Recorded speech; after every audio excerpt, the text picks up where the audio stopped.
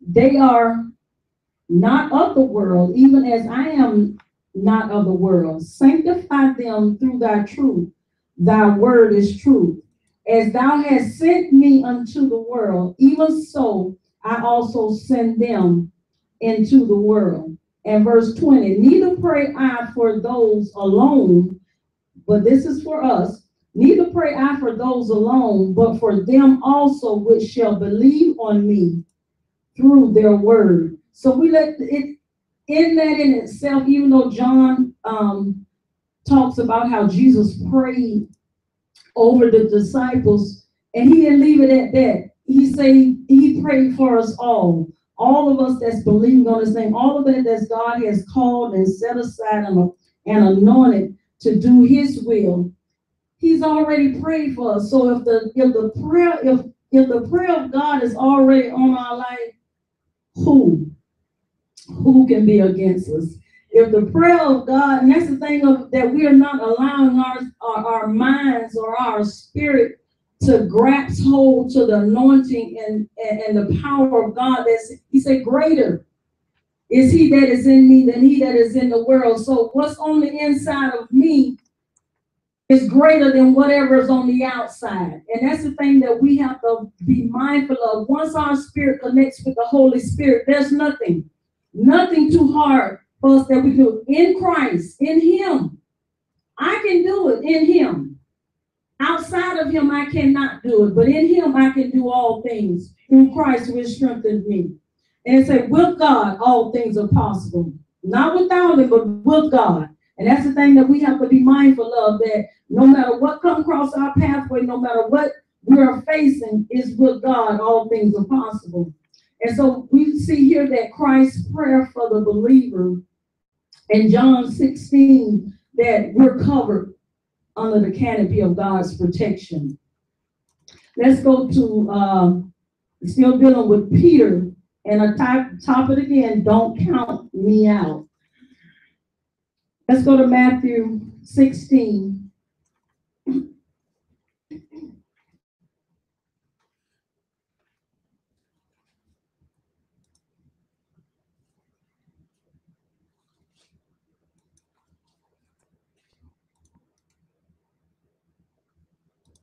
Matthew 16, verses 13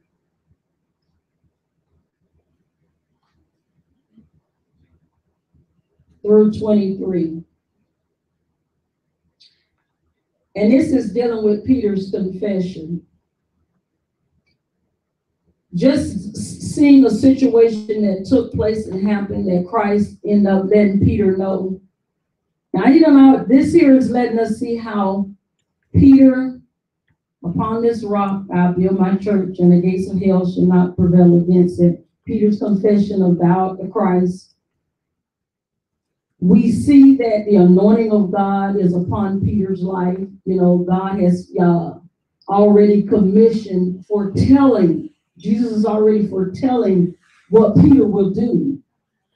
But in the midst of all of that, the beginning, in the midst of all of that, Peter being called as one of the 12 disciples, Peter's being among the 3 of the closest disciples to Jesus that he called upon, and that was on the mountain of transfiguration, that was seeing the glories of God.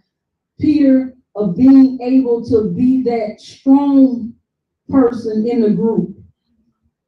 And that's something that we have to be able to allow God to use. God knows your strongholds and God knows your weakness. And he knows what you're capable of doing, regardless of the weaknesses that you have. But looking at seeing how Peter in the beginning, how God had already orchestrated his life of what he was, even him being a leader as being a fisherman. All of that portrayed, it was leading up unto, even to the point that what we're dealing with now, Peter's fall, of him thinking that, okay, after this took place, now I'm been set up here and people know who I am. I done walked with Christ. You know, I'm one of his chosen. And now this. So a lot of times when things take place and happen, remember the call. Remember that you are chosen by God. No matter what taking place in your life, no matter what circumstances are coming up against you, remember the call that God has placed upon your life, because things and situations are going to come to test you. Things and situations, trouble's going to come, trials going to come, tests going to come, hurt's going to come, failure's going to come. All of these things going to come to test, to try your faith. To try that, and trying your faith meaning that to test that word that you say you put on the inside. To test that word that you say that you're standing by. To test that word to say that, okay, this is the word that I stand on is the word of God. Lord, your will is your word. Your word is your will. So I'm standing on this. So when the things and situations come, all I have is your word. I have nothing else to stand on but your word. So with this here, don't count me out. A lot of times, like I say, we go through situations, and such as Peter, when he went through the situation when Jesus told him, Satan has desired to have you, to sift you as wheat, but I prayed for you. Now, when Peter heard that, as you can read in the story, when Peter couldn't understand that. That was something far from, because what he knew, his faith in God. He knew how strong that he thought he was in God. That something like that would never happen. But not knowing in certain circumstances and situations, you really don't know what you would do. And that's what something that took place. Here it is, our Savior ended up getting captured, put in prison. And Peter seeing all this taking place, even Peter defending. Yeah, he defended. But when it came down to the test of saying that I am a part of the Christ, I am a part of who you just arrested, Peter denied. And that had to go forth and take place. And it was a humbling state for Peter. It was a humbling for him to realize, I got you. You are not, you think you strong. You think you bold enough to stand up against anything on the natural, but on the spiritual, you're not there yet. You're not there yet. And so that was something, and then looking at with Peter, as we're going to go to, when he realized that he could do nothing without Christ. When he realized the weakness that was on the inside of him, that you're a fighter in the flesh, but are you a fighter in the spirit? And that's a lot of times where people get caught up into, they can throw down. But when it comes to the word of God and standing on the word of God, and they can quote a whole lot of scriptures, but when it comes to applying that word, when the tests and trials come, can we stand? Are we able to use that word and apply it rightly, divinely? Are we able to use that word and say, Lord, your word declares, I shall live and not die. Your word declares, all things are possible through you. Your word declares, I am a lender and not a borrower. Your word declares, I shall be the head and not the tail. Your word declares. So when we are faced with certain circumstances and situations, that word is going to be tried. And whether or not it's going to be tried to the point to see whether or not do you really believe what the word of God says. Do you really have a personal relationship with God to know that no matter what takes place, no matter what happens, will I be able to use this word and use it effective that it works for me? I can believe it for you, but can I believe it for me? And again, don't count me out. Let's go to dealing with Peter again for us, the godly sorrow, work of repentance, which is in 2 Corinthians 7 and 10. We're not going to go there. But let's go to Matthew 26. And this here is dealing with how Peter Jesus predicts Peter's denial of him, and what took place in Peter's own spirit when he came to and realized what had happened. So Matthew 26,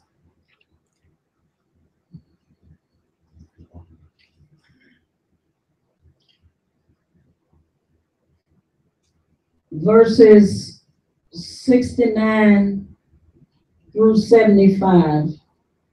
69 through 74 deals with the foretelling for his Peter going forth and doing the denial. But let's go down to verse 75. It says, and Peter remembered the word of Jesus, which he said unto him.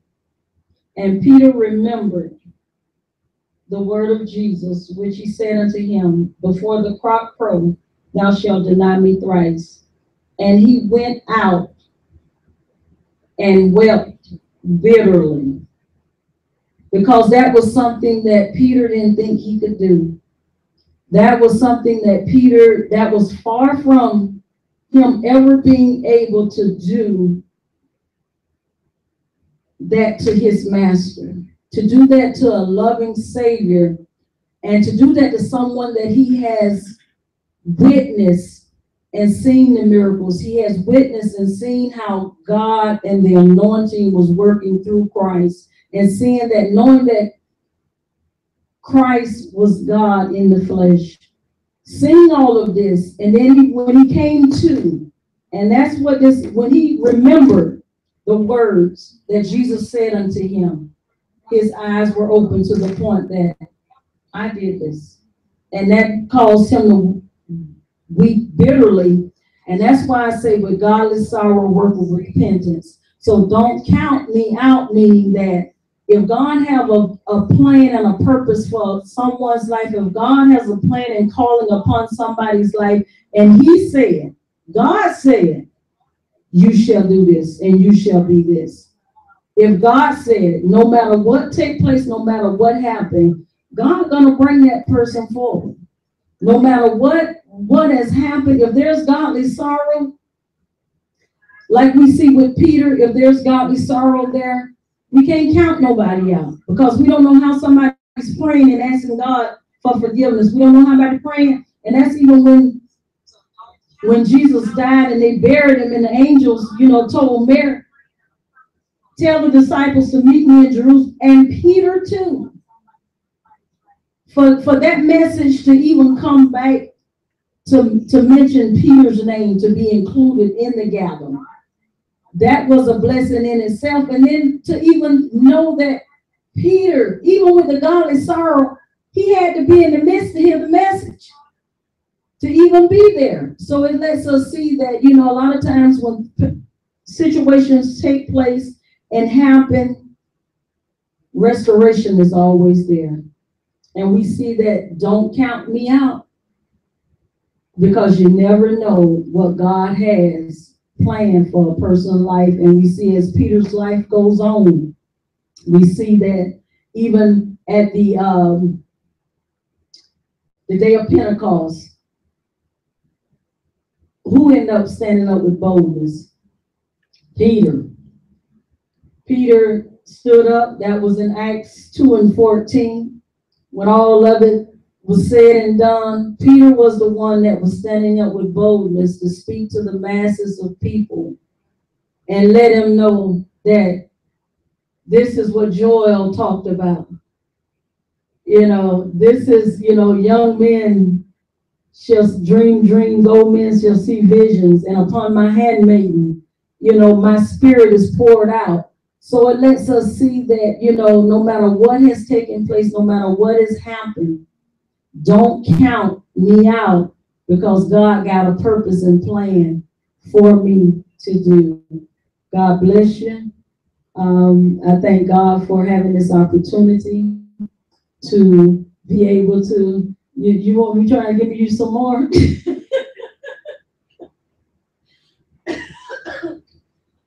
But I will call forth Pastor Tar of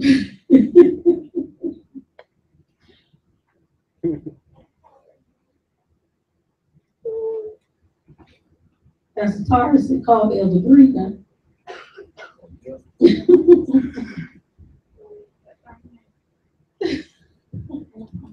She did leave you 30 minutes. But that's an awesome message, though. Don't count me out. Don't count me out. As Elder Green preparing his way, making his way up here, that's an awesome message. I think that's something should be dealt with in the body of Christ. Because so many times, you know, people make mistakes and mess up. But only God knows the heart of every individual. God knows the love that each person have towards Him. Just because a person fall, that don't mean they can't get up. That God can't use them.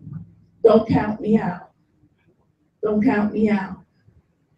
They have a countdown to 10, 9, 8, 7, 6, 5, 4, 3, 2.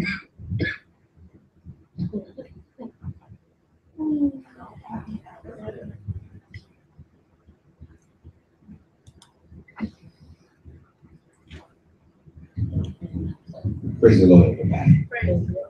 Praise the Lord, everybody. Praise the Lord, everybody. Oh, we thank God for the opportunity to stand before you tonight. Had quite a few things